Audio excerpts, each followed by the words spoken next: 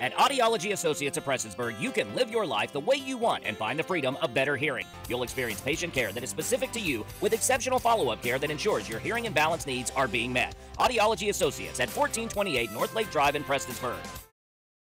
Kentucky has reached an unfortunate new milestone in its battle against the coronavirus, with more than 1 million confirmed cases of COVID-19 since the start of the pandemic. And those numbers have gotten a boost with back-to-back records being set the past 2 weeks. Figures released Tuesday show Kentucky had nearly 2.5 times as many cases as the state saw during its previous record week during the Delta surge back in the summer. Chart, as we showed it last week, was incredible in how much higher 2 weeks ago was than any other week on record. But as this chart shows you, the increase is significant, severe.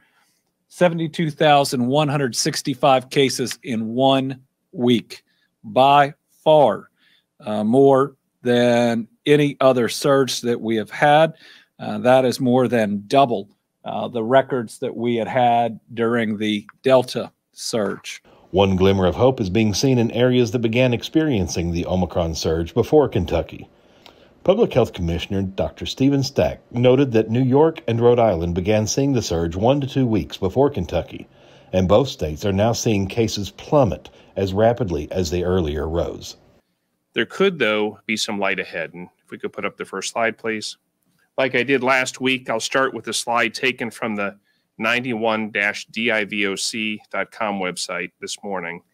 For comparison, I show here Rhode Island, which has had the highest recent Omicron peak in the nation, and also New York. These states are probably about 1.5 to 3 weeks ahead of where Kentucky is in the Omicron surge. Both Rhode Island and New York are showing a rapid decline in new cases that appears to mirror the immediately prior vertical climb. If Kentucky follows this pattern, then we may see our own peak within the next 1 to 2 weeks. And this, of course, would be a very welcome reprieve.